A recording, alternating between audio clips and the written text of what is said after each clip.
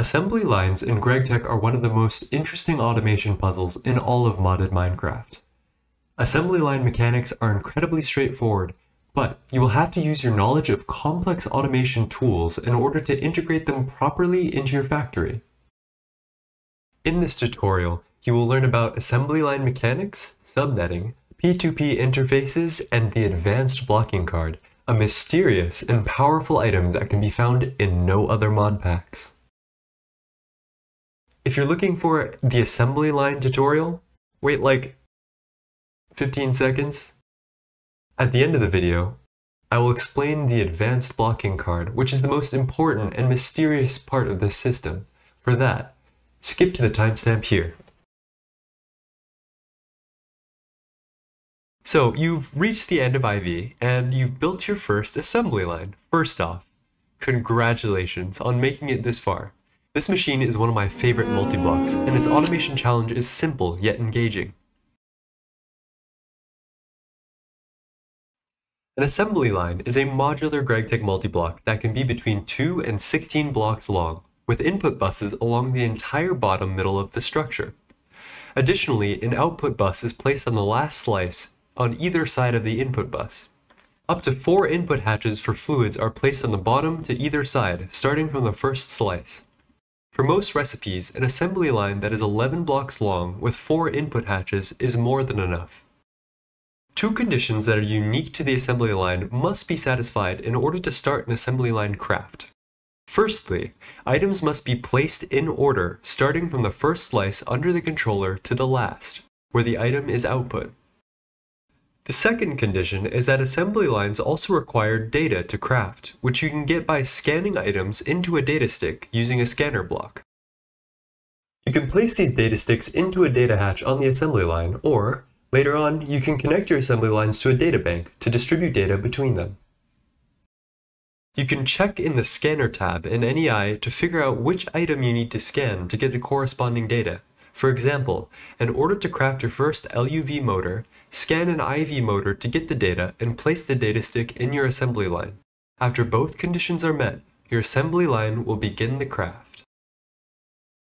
So, how do you make sure that these conditions are met consistently and automatically? Furthermore, how can you integrate assembly lines into your AE2 network? The answer, as always, is subnetting. Yippee! You are now going to turn the buses on your assembly line into a subnet, where each bus is an inventory for recipe items to be stored. Begin by placing storage buses on each of the ULV input buses beneath the assembly line. To ensure that recipe ingredients are placed in order, we configure the priority of these buses, starting from priority 0 on slice 1 and subtracting 1 level of priority for each further slice. Place fluid storage buses on your fluid input hatches, using the same method of decreasing priority as you go. Connect all of the storage buses as such, using alternating cable colors to distribute channels evenly, all connecting to one dense cable spine. As you may know, subnets with more than 8 components require an ME controller, which you can place here. Collect the output of your assembly line craft via output bus, depositing recipe outputs into your main network. When wiring, make sure not to mix these mainnet cables with your assembly line subnet. I also like to place an optional ME terminal here to check on items and pull them out if the assembly line is stuck.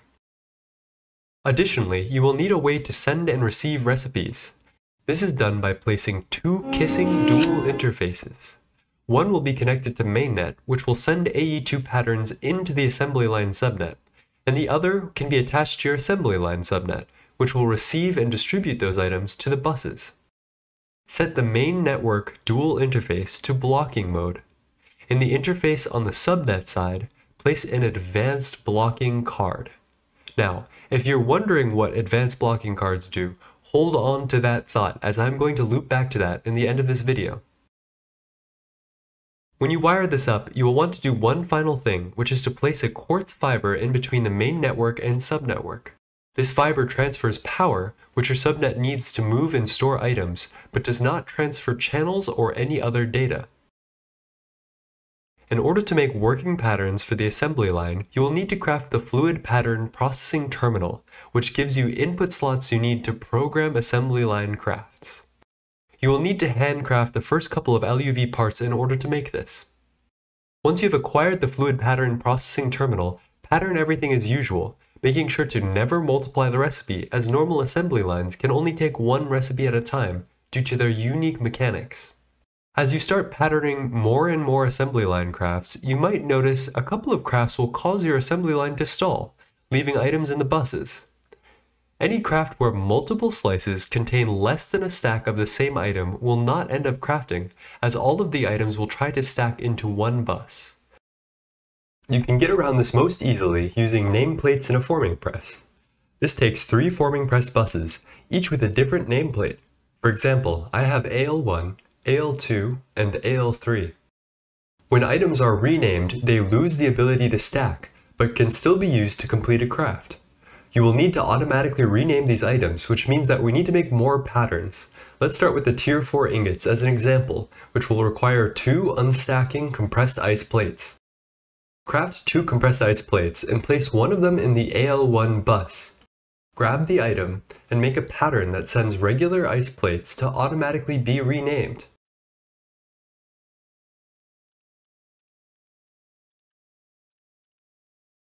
In your main pattern, replace the second compressed ice plate with the renamed AL1 version of the plate. After this, your craft should progress smoothly. Some crafts have up to 4 of the same item in different slots, so keep an eye out for crafts like this and repeat the renaming process for each one. When you eventually make more of them, assembly lines are also one of the first real use cases for P2P dual interfaces. Peer-to-peer interfaces distribute patterns from one parent interface to multiple output interfaces. This can allow you to parallelize one recipe between multiple assembly lines. You can set this up by adding a parent peer-to-peer interface anywhere in your base, then crouching and right-clicking it with a network card in order to copy its frequency.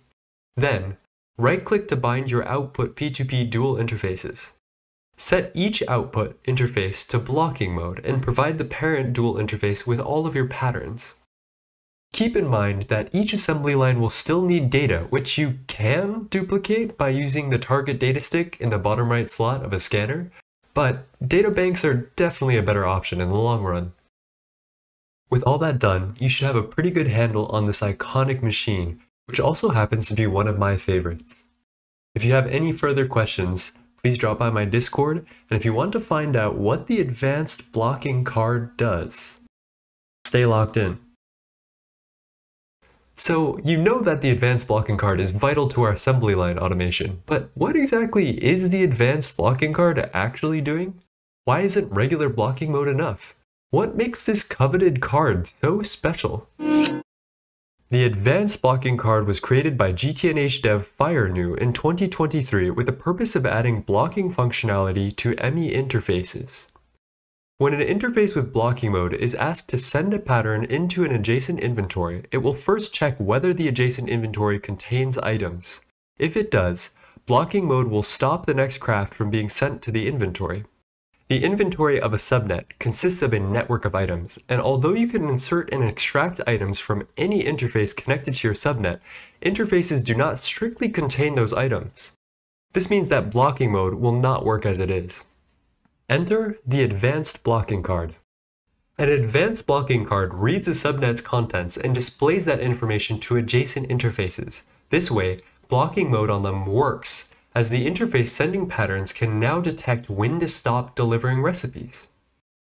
This feature is incredibly useful for a wide array of advanced AE2 automations, including things like universal automation, assembly lines, infusion alters, and even all the way up to Eye of Harmony automation. The advanced blocking card's ability to request a precise amount of items into a complex automation system is highly coveted, and I hope after watching this video you can understand why. You watched this whole video, and as such, for some reason, you feel compelled to subscribe, join my Discord, and follow me on Twitch. I don't make the rules. If you are interested in other in-depth tutorials on complicated automations, make sure to check out my Universal Automation and Meteor Automation tutorials. As always, be kind to yourself and be kind to others, and peace.